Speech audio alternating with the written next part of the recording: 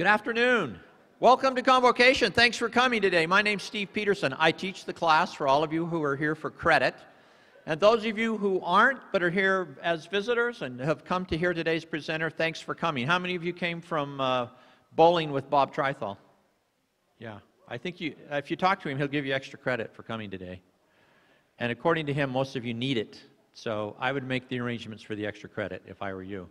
Next week for Convocation, it's the International Student Week, and don't forget to go to the International Student Food Fest. That's one of the greatest feeds here on campus during the entire year. And we had the Secretary of State from the Republic of Congo coming to talk, but he's having some political issues, so we're not sure he'll be here. But we do have the Burundi dancers from the Congo, drummers and dancers from Africa next week for Convocation. Don't miss that one, all right? Also a reminder, take out your cell phones. Be sure to turn those off. I can see a blue face right there. Yeah, there it goes. I can see a blue face right up there. Thank you. We don't want to interrupt today's presentation. Amberley Snyder was a student here at Snow College, sitting where you guys are sitting not too long ago, only she always sat on the back row, so I got to talk to her during Convocation. And in 2011, in the fall, we were watching a presenter, and she said to me, you know, I think I could do that. And I said, Amberley, why don't you try it? We'll arrange a convocation for next spring. And sure enough, she did a convocation presentation, and at the end of the semester, when I would ask students, what was your favorite presentation? Was it the pianist from Hungary? Was it the international dancers? No, it was Amberley Snyder. I don't know if you knew that. You were very, very popular that year. Since then, she's gone on to do motivational speeches throughout the country, I suppose. Hundreds, she told me. She can't remember how many she's done. I'm not going to tell you her story because her story is what she's going to tell you. And I'm sure you're all going to enjoy today's presentation. Please give a welcome back to former Snow College student Amberley Snyder.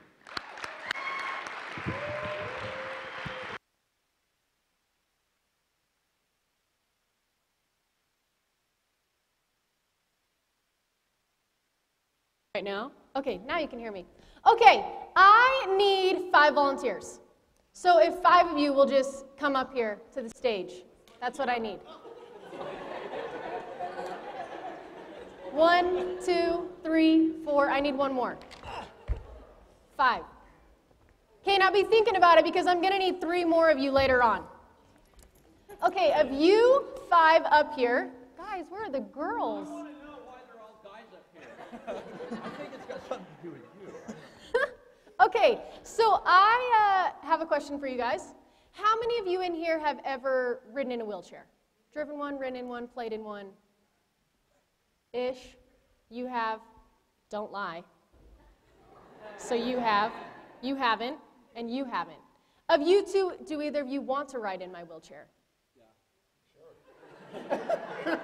He spoke up first, so he's going to ride in my wheelchair. So this is what I'm going to need. You two right here, I'm going to need you to put a foot on either side of this board and just hold it from on either side. Either side, guys. Either side. One foot over here. No. This foot right here. Turn your butt to them. There, now. 1 foot there and 1 foot here. Oh, like this? There! Okay. We're going to get it. Okay, because your job is to not let that board move. All right? Easy. You and you. Come here. I need you guys to come one on each side of me, please. Come a little closer. Come a little closer. Come just a little bit closer. I won't bite you. Okay. I need you two to not move. I don't care if the fire alarm goes off. You guys are not moving. Got it? Hey, don't. I didn't move. Okay. All right, you, tell me your name. Truman. So Truman here is going to get in my wheelchair quickie. Yes, that's my wheelchair's name. And do this obstacle course for you all. So Truman, here's my wheelchair. You're going to need to wheel around, go backwards through these 2 boys without hitting them or me. Wheel through these cones, jump that board, And if you do all of that completely stellar, I need you to wheelie in a circle. Okay. So, these guys first. Go there first. Don't run over my toe. I'm not going to. I mean, I can't feel it, but that doesn't make it appropriate. Yep, backwards through them. You guys cannot move. Your toes are in harm's way, but I don't really care. I can't feel anything from the waist down. I broke my Oh, back. you're good too. You can run his feet over then. I still not recommend it, please. Oh, did I run you over? Oh, okay. Give Truman a round of applause. He's made it through the first obstacle. You just need to weave through those cones. Now, don't hit those cones. Remember when you were little and you played like hot lava? That's what these cones are. And you're hitting one. Oh, no. Thank you for the sound effect. That was what we needed.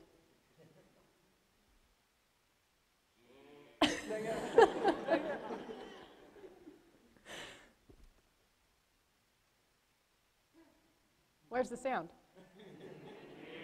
Thank you. Okay, now jump this board. Now wait a minute. Before you jump this board, I am not liable for any injury or death that could occur during this obstacle. Also, wait 1 second. I need you two to just stand behind him, you know, just in case. Yep, jump it.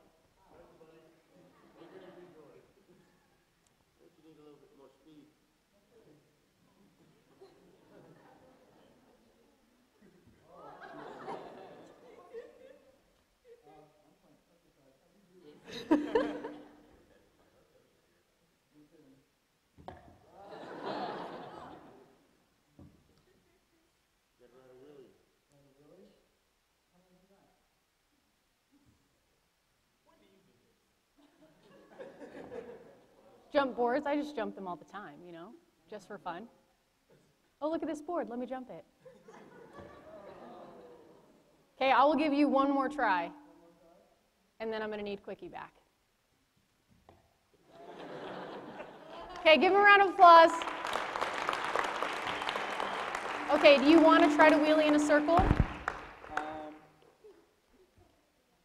Now, before you do that, let me just tell you, my chair is worth $7,000, so if you break him, you might have to replace him. You're right. I don't know how to do that, so I'll just go ahead Okay, and, you'll give me it back. yeah. Give Truman a round of applause for doing my obstacle course. Here, jump out and I'll park it. Okay, I just need you to hold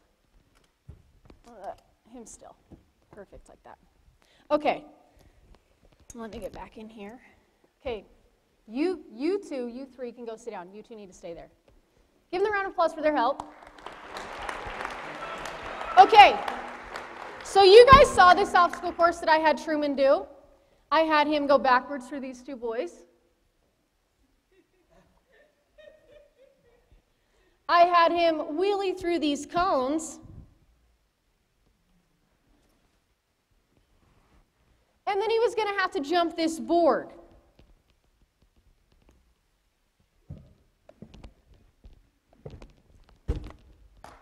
No, thank you. Okay, you guys can go sit down.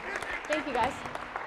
So if he had done all of that completely stellar, I wanted him to wheelie in a circle. These are obstacles that I face every day. Trying to not run people over, weave in and out of tight split spaces, going over objects and wheeling are obstacles that I do on a daily basis. They were harder for Truman because he's not used to them. I shouldn't compare what I'm going through to what Truman's gone through, and he shouldn't compare his obstacles to mine either. Everyone in here is going to face something different. Doesn't make yours any less hard, it just makes it different. So I want to tell you guys about my brother. This is my brother Taylor. So in my family, baseball is kind of a big deal. My dad played in the major leagues for 9.5 years, and you know, if you're going to play baseball, you better be good at it. Let me just say, like, I tried to play softball one year, and my dad came up to me and said, "Oh, you better just stick to what you do normally." Yeah. So my brother, playing baseball, pretty dang good. At 12 years old, he was getting asked to play on accelerated teams all around the nation. Well, at the end of his 12-year-old summer, his elbow started to hurt. How many of you in here play sports? How many of you in here have ever had an injury? So if your arm starts to hurt, kind of a big deal.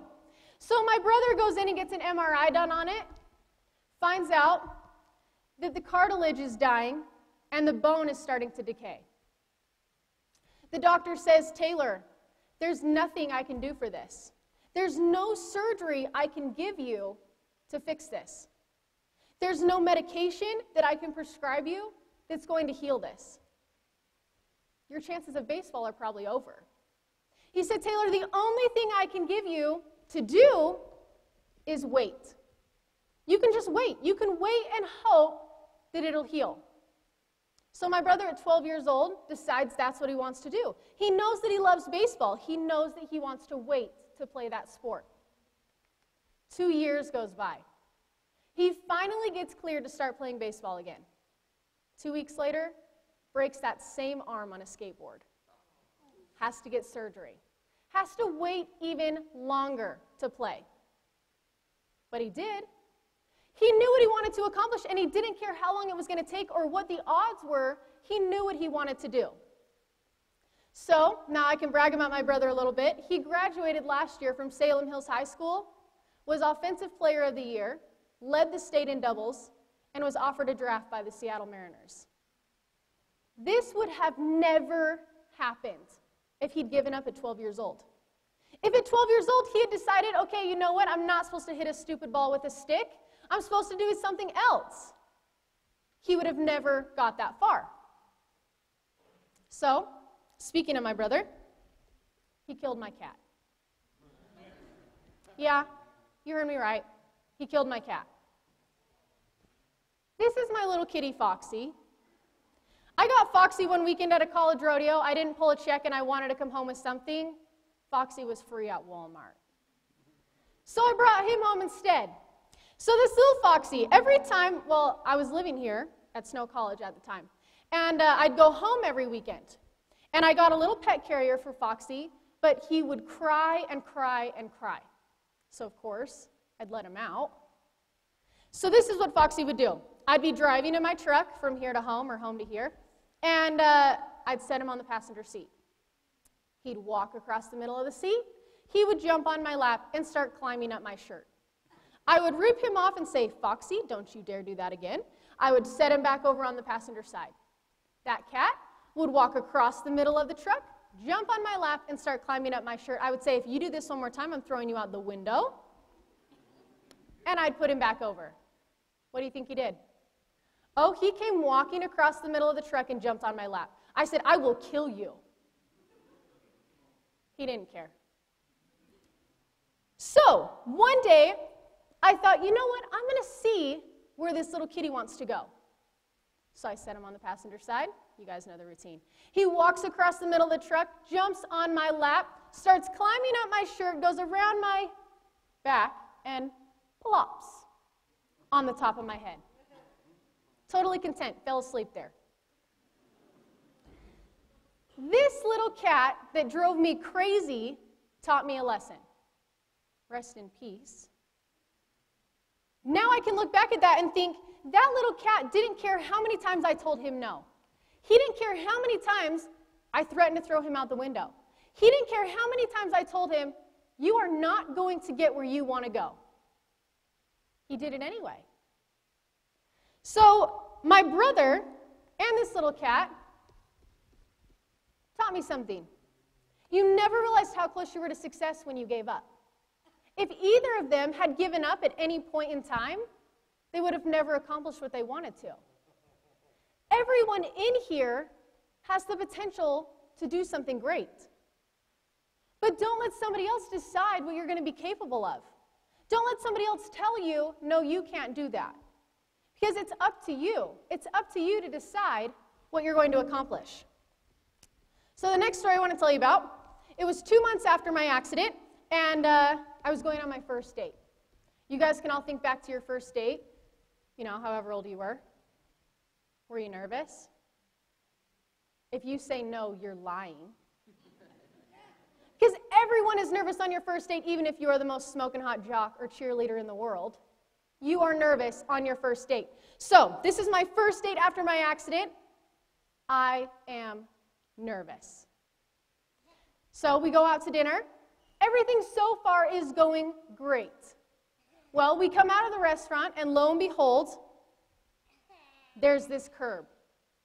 Now, I've learned how to go down curbs. It's one of the things I had to learn when I was in the hospital.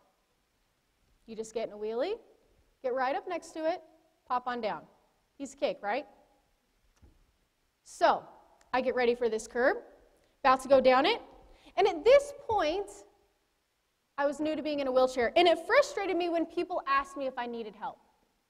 It irritated me. Now, I love help, but at that point, it bugs me. So I get ready for this curb, and this boy says, "Hey, do you need any help?" I said, "No, I can do this." Now, let me just get this straight with you guys. What happens next is his fault. You all know in here, right? It's always the boy's fault. Thank you. It's his fault. We're all clear. So I get ready for this curb. And I'm about to go down it, and he says, "Hey, do you need any help?" And I said, "No, I've got this." Well, of course, he distracted me. So one wheel goes down before the other. When that happens in a wheelchair, you flip over. So here I am flipped over in this parking lot thinking, oh my gosh, my nightmare just came true. He looks at me and he says, "Do you need any help now?" "Yeah, I'm going to need your help." So he comes in front of me and gives me his hand. I said, "Okay, I don't really think that's going to work." He's like, I don't know what to do. I mean, really, guys, what do you do when a girl in a wheelchair flips over? Do you cry? Do you laugh? Do you pretend like you didn't see? He's not really sure how to handle this situation, so he says, "What do you want me to do?" I said, "Princess carry me." That's what I call it. I said, "Put your arm underneath my knees, behind my back, and pick me up. Easy." So he says, "Okay, I can do that." Now, I have to tell you, before I told him to do this, I had to make sure he was going to be able to pick me up. He was a bull rider. I thought he could probably handle it. So he comes over, picks me up. We both look back down. Wheelchair still flipped over. He starts kicking at my wheelchair. He's kicking at it and kicking at it and kicking at it. Finally gets it to stand up. The brakes weren't on. So it starts rolling across the parking lot. Just picture this with me, guys. Boy carrying girl, chasing wheelchair across the parking lot. That is what is happening on my first date.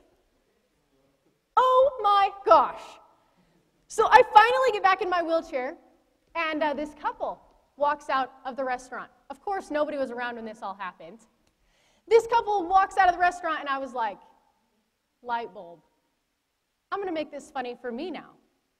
So I looked at the couple, looked at the boy, looked back to the couple and said, "Can you believe this kid? He just dumped me out of my wheelchair." He was petrified. Hey, it was his fault in the beginning, right?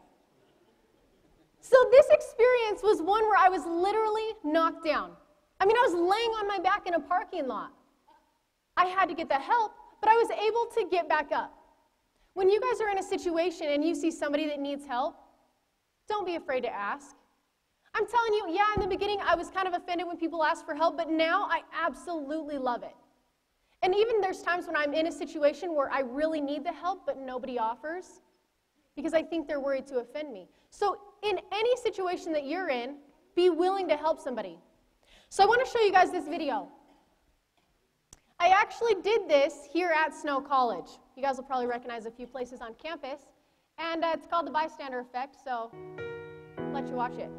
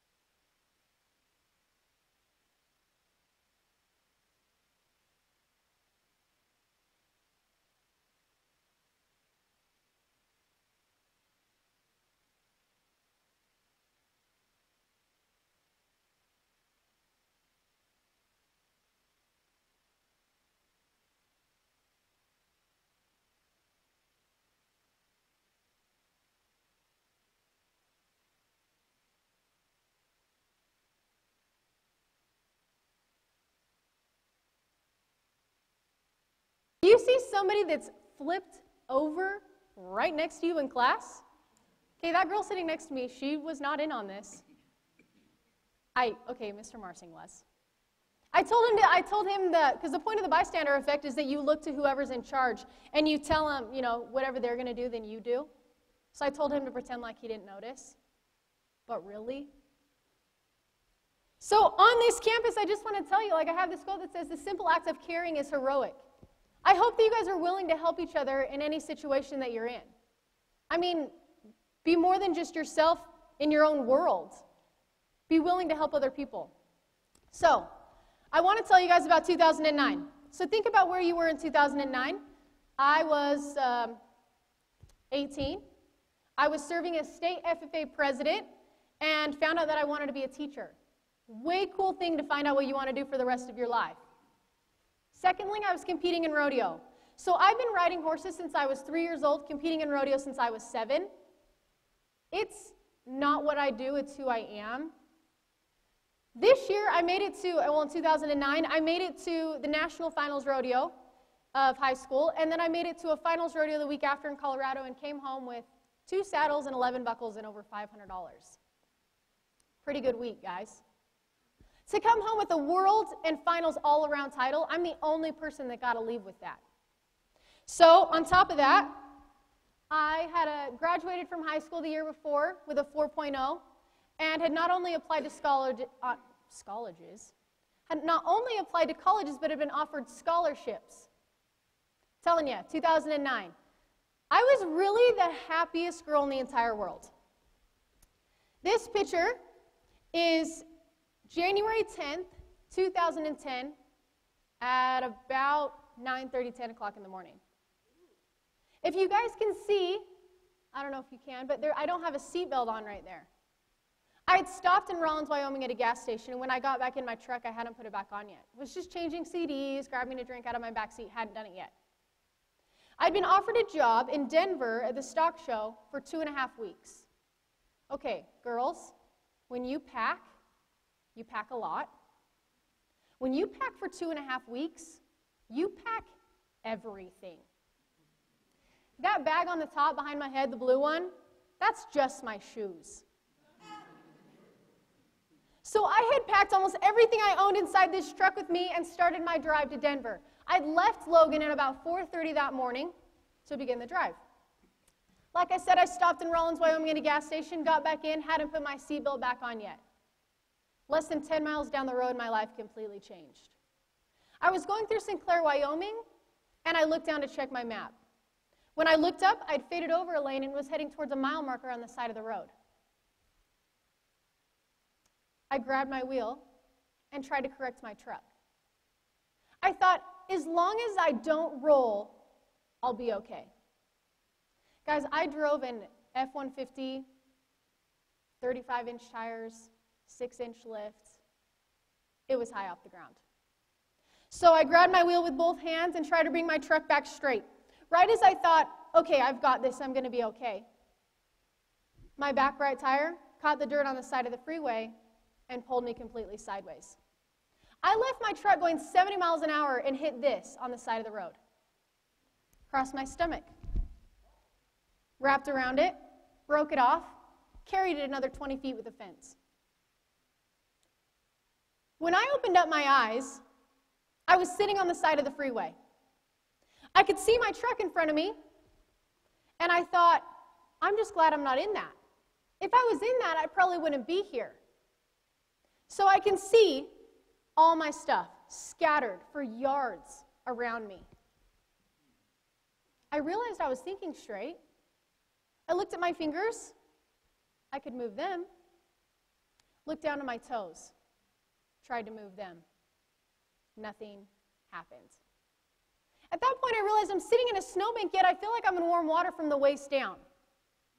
I started pinching and rubbing at my legs, trying to feel something. There was nothing. So, all I could do was wait. So I waited for somebody to come and help me, and it took 5 to 10 minutes before the first guy showed up. He asked me what happened. I said, I rolled my truck. I said, I was ejected, and I can't feel my legs. I get loaded in the ambulance. Well, let me tell you, before I get loaded in the ambulance, I had to make a phone call. I decided I was going to call my dad. This is how this phone call went. Hey, Dad. I got in a car wreck. He said, well, how bad? I said, pretty bad. I rolled my truck.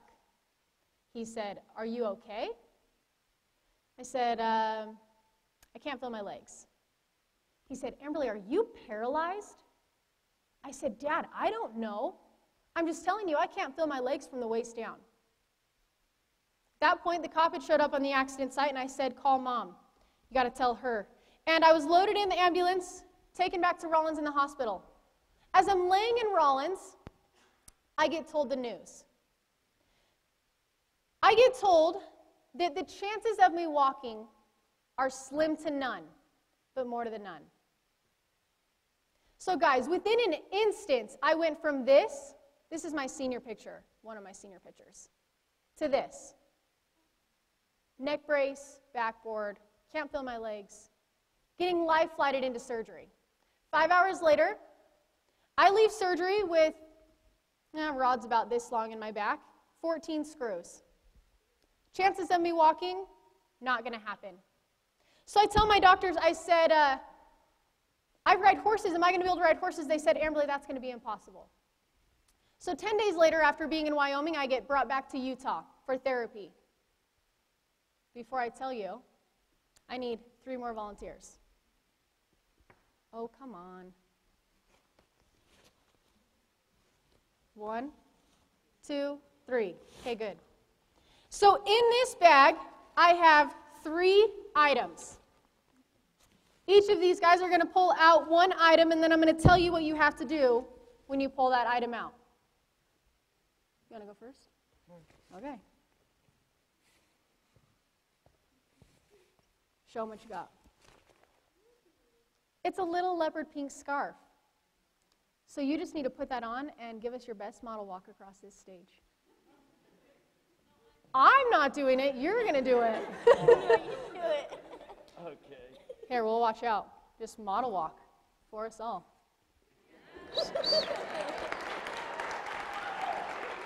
Oh, yeah. Perfect. That's all you got to do. Okay, who's next? All right. Show them what you got. A little chicken. You're just going to need to give us your best chicken imitation. Oh my gosh, really? Well, yeah. Give her a round of applause for her chicken imitation. Okay, last but not least. Show them what you got. Snickers bar. Snickers bar. You're not allergic, right? No. I just need you to open it up and take a bite. Really? Yep. Sorry. There's nothing wrong with it, I promise. Like, it's just a Snickers bar. Okay, that's it. Give them a round of applause. Okay, you guys can go sit down. I'll take my scarf. Thank you. Go. Okay, thank you guys for your help. So, you can keep, I'm not taking that back. So, in this bag, there were 3 items. None of them knew what they were going to be. They could have chose to do them or not. I didn't really give them that option. But they could have said no.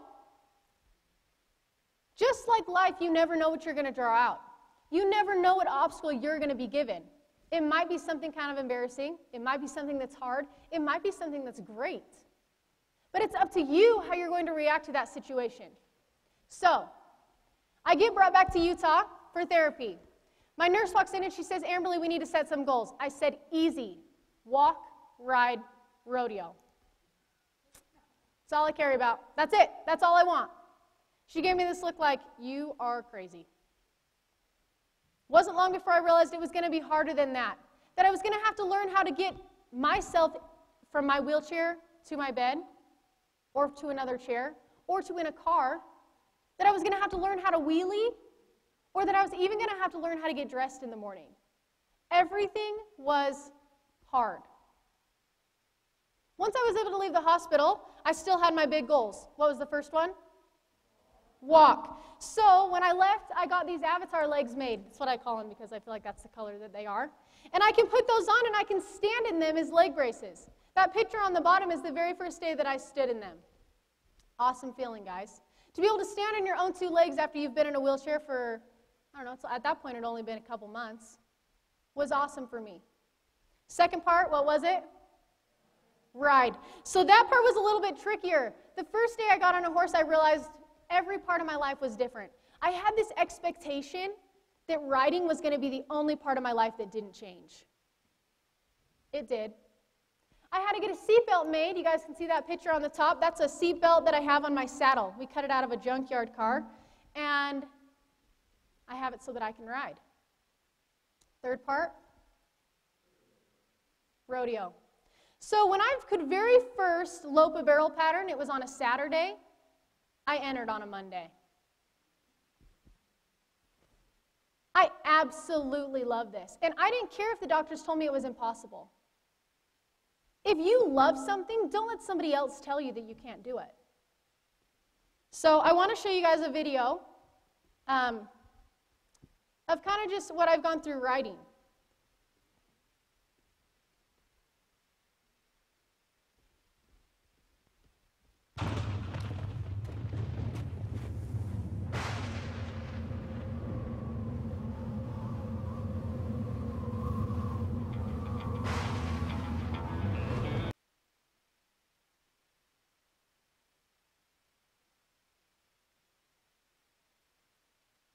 Look at that big dude, right?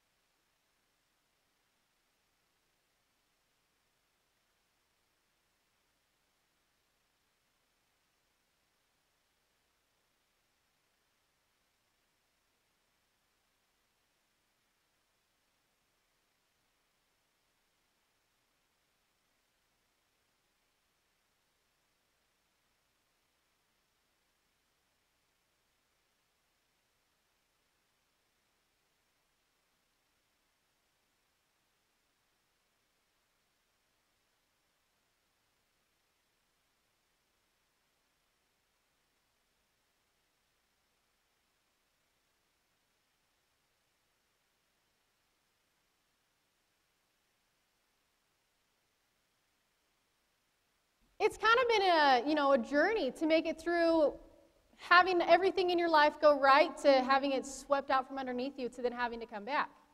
Everyone in here can have experiences like those. I mean, you're going to have those times where you're going to feel knocked down and you're going to feel discouraged. But it's going to be up to you to keep going. So, just because you overcome the big ones doesn't mean that it's easy from here on. You know, you overcome that big mountain, is it going to be smooth sailing? No. Some obstacles that I've had to just do all the time is being able to drive. I have hand controls in my truck. Being able to get on and off a horse, I have to get lifted on. Learning how to weld, I was kind of nervous to do that. The first day of welding class, my teacher told me he was going to hose me down if I lit on fire. There are these times that can still be challenging, but you can keep going. So I have one last story that I want to tell you about. So how many of you in here have shot a gun? Oh, right, I forget, we're at Snow College. Okay, so the biggest thing I'd ever shot before my accident was a .22 rifle, not a very big gun. Well, I get this email that says, Amberley, do you want to come hunting? And I said, sure, why not? So we go down to Monticello, and this guy on my left, he's my guide. And I could hunt out of a truck, and I could hunt in this big field. So every night these deer would drop into this field. The first night that I'm there, the biggest thing that came into this field, it was like 5:30 when deer started coming. By 6:30 there was this really nice 3-point. The guide said, don't shoot it, I'm going to get you something bigger. I said, okay, I trust you. The next day we get up and we start hunting again. I don't even think we saw a squirrel. There was nothing. We go back to that same field that night, and 5:30 comes around, nothing. 6 o'clock rolls around, like a doe in a spike. It's 6:20. Guys, the night before there was that nice 3-point, which, gosh, if it had showed up, I was shooting it now. I'm sitting there and I'm thinking, oh my gosh, hunting is the most boring thing I've ever done in my life. Well, I'm going to get a little religious on you for a second. So I said a little prayer and I said, God, if you hear me, you listen to me, and you love me, send me a buck. Can I just show you what came out of the brush? This guy. So 20 minutes later, he comes out of the brush and he comes out on a mission. He has to come within a certain distance, guys. I've never shot a big gun. And he's 250 yards away to start. Standing there, turns broadside. This is how you want to shoot a deer. He's too far away, so he comes in another 20 yards, turns broadside. Still too far. 50 yards, turns broadside. Guys, this deer was for me. He finally comes where he is 100 yards away from me. So I had to shoot him. He now hangs on my mom's kitchen wall. She loves it. But this was an experience that if I was not in a wheelchair, I would have never had. Seems crazy, right? Have you guys ever heard the saying, when life gives you lemons, make lemonade? So this is a lemon. I feel like most of the time I'm riding on a lemon. But there are experiences like these that are the lemonade experiences of life. Each of you can have those. You can have those experiences where you are having that sweet lemonade. I have a quote for you that it says, ability is what you are capable of doing, motivation determines what you do, and your attitude determines how well you do it. Everyone in here has a different ability. And guys, in our world, there are so many talented people. But our abilities are different. Your motivation is going to determine what you're going to do, and your attitude is going to determine how well you're going to do it. It's going to be the biggest part in your success. So, now what? I told you guys about my brother and the cat that they didn't realize, they didn't give up. They never realized how close they were to success if they'd given up. Told you guys about my story. There's times where I've been flipped over, like in the parking lot, where I've had to get the help to get back up. You guys are going to do that. Had these obstacles where life gives me lemons, but you can make lemonade. So you have to keep going after all this. You have to set new goals. You have to make new dreams. The best part about dreams is there is no expiration date on them. So one of my goals was graduating from Snow College. I did that. Guys, I survived. You guys can survive. And now attending Utah State, I have 1 semester left and then I graduate. Being able to breakaway rope, that was a thing that I had missed so much, was being able to rope. Got a seatbelt put on my rope saddle so that I can now do that on my college rodeo team as well. And this picture on the other side, I don't know if any of you guys will recognize this, but this is the alleyway to the National Finals Rodeo in Las Vegas. It's like the Super Bowl for rodeo. I want to make it. There are these goals that you're going to keep making along your whole life. Everyone in here has the potential to be amazing. I mean, you guys already are. If the opportunity comes along for you to be greater, take it. If you have the chance to work hard to accomplish something, do it. But if each of you in here give up, what are you going to accomplish? Maybe nothing. Maybe something, but you never know. The last quote I have for you is, there is no future in giving up. If each of you in here leave here with only one thing, I would challenge you all that no matter what you face or are facing, don't give up on yourself. Don't give up on the support around you. Don't give up on your friends, but don't give up on yourself. Because you can accomplish everything you want as long as you're going to work for it. With that, thanks for letting me come and speak.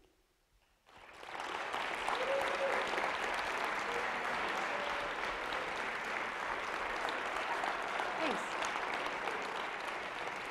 So I don't know what time it is. What time is it?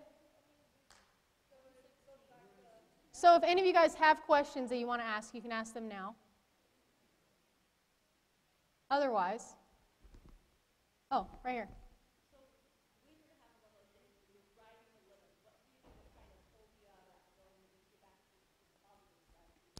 So she asked, when I have those lemony days, what I do. So those happen. I can't sit up here and tell you that every day is a happy day, but I allow myself to be upset sometimes. Because, guys, being in a wheelchair sucks. So I allow myself to be upset, but then I have to look at it as, okay, this is how it is right now, but what am I going to do with it tomorrow? And I just set a new goal. As long as I'm progressing, I always can feel like I can be okay. So that's how I handle that. Back there. Am I involved at the FFA at USU? I'm a member of the collegiate officer team. But I had a lot of leadership roles, and so I didn't run for an office up there because I felt like everyone should have the chance to be an officer. So I'm involved. You should get involved, but not an officer. Any other questions? Right here. I am not a mathematician. Okay. Any other questions? Okay, you guys can go then. Thanks.